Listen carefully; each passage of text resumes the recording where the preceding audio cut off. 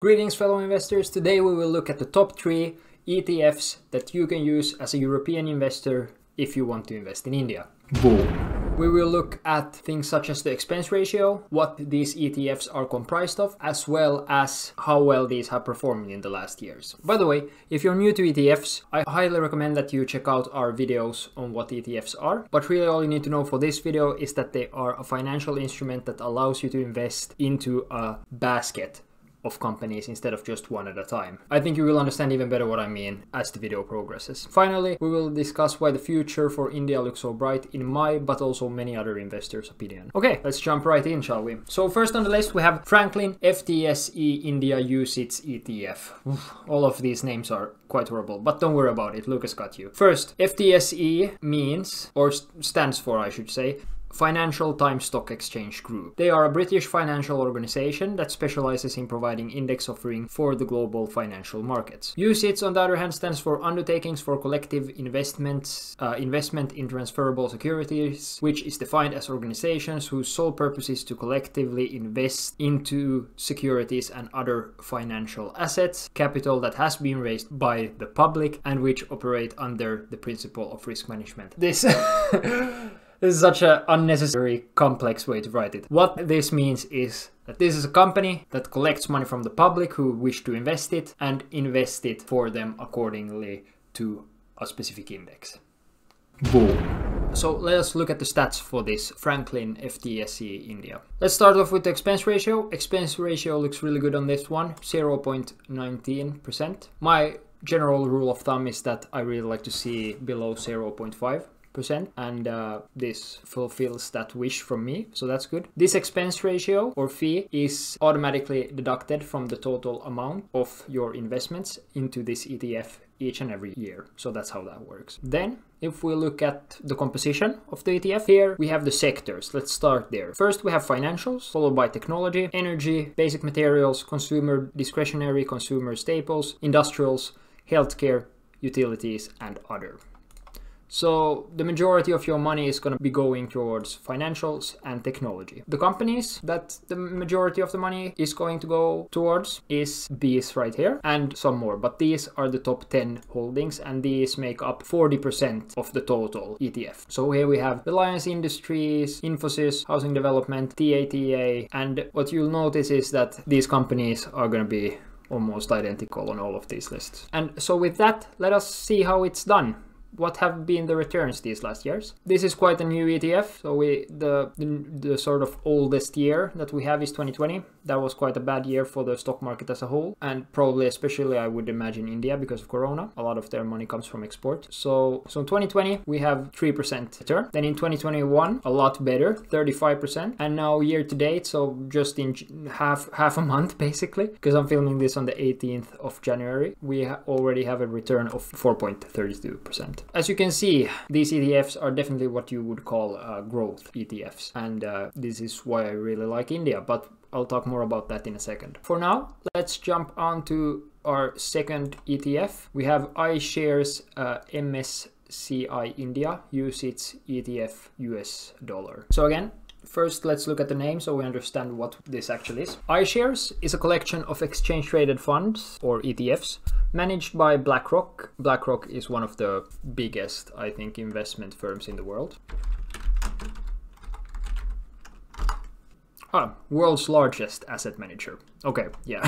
So not one of, the largest. MSCI is an acronym for Morgan Stanley Capital International, and this is an investment research firm that provides stock indices, portfolio risk and performance analytics, and governance tools to institutional investors and hedge funds. Basically, from left to right, you have the name of the company who allocates this money for you. You have the company who has done the research about which companies should be on the list and what's the risk profile for them and what are the possible returns. So you have owner, researcher, which country these companies exist in, the fact that this is like a public ETF, a UCITS, the same as we already talked about, so an undertakings for collective investment in transferable securities, and then USD, which just stands for the currency you buy it in. So if we again look at the expense ratio of iShares MSCI India. First, it's quite high. It's higher than I would like, 0.65%. And if we look at the sectors and the companies that it contains, we have again similar sectors, very similar percentages. Like let me look at this side by side for a second. The first look very similar. It's a bit more focused on technology. Energy is almost identical. A bit less focus on basic materials. Yeah, and again we see the same companies and we see them in very similar percentages. So yeah, just keep that in mind for now. I'll show you I'll tell you my main point in just 1 second. For now, let's move on to the last one, the Nifty 50. So the Nifty 50 is very similar to the S&P 500, but instead of 500, it contains 50 of India's largest companies.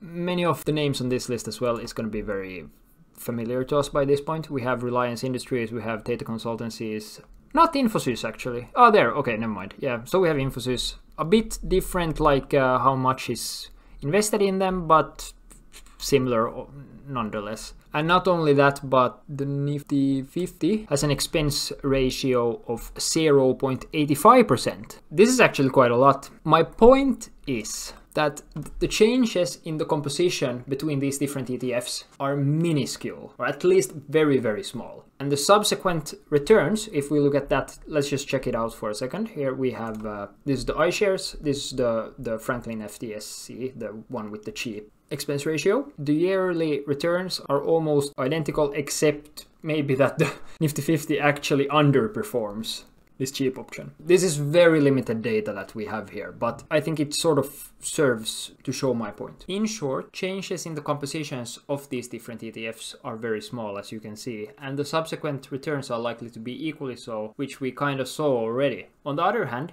something that should never be underestimated is the power of compounding.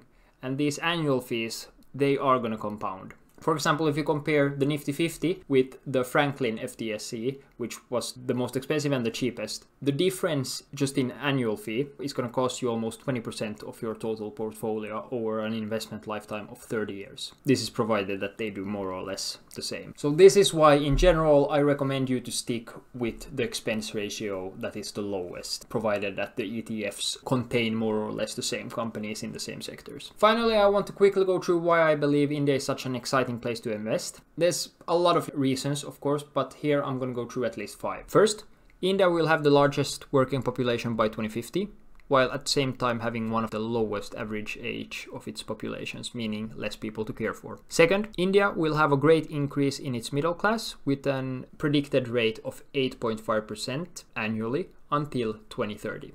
The Indian middle class is expected to reach over 800 million people. India's estimated GDP growth rate until 2050 is expected to be around 5% annually, while the average expected global growth rate is estimated to be only 3% annually, and that of USA to be only around 2.5%. This is according to the PwC report. Number 4, India is the largest democracy in the world, and this is hugely important, I believe. A lot of the troubles I've had with some companies I've invested in China, for example, have been due to just how that country is run and like how scared people can get, and I don't think you will have the same issues in India.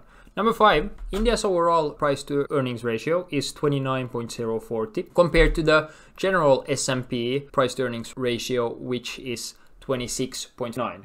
So on the one hand, you have this country that is expected to grow like crazy in the next decades, and on the other hand you have the US, who will probably continue to do great but probably not grow as aggressively as India will, but they are still priced roughly the same. Well, you could argue that you get more security from the States, and you'd be right, but the US stock market right now is really overpriced. There's no way around that. India, on the other hand, yes, it's also pricey, but there's a lot of growth in there. So I think right now in 2022 it makes a lot of sense to maybe put a bit more money into India compared to the United States. As of right now, just due to how they are priced. But at the end of the day, I might very well be wrong. Trying to predict how companies in a country will do based on macroeconomics is a stupid game to play. I'm well aware of that. It's something Warren Buffett, for example, never does. He always looks at individual companies. But since we are trying to invest into an ETF which invests into a basket of companies like we established, I think taking into account the general growth of that country and its population is more relevant than in many other cases. But still, I do agree with Warren that at the end of the day, it's going to be how solid are the fundamentals of these different companies that our money goes into. And to know that takes a lot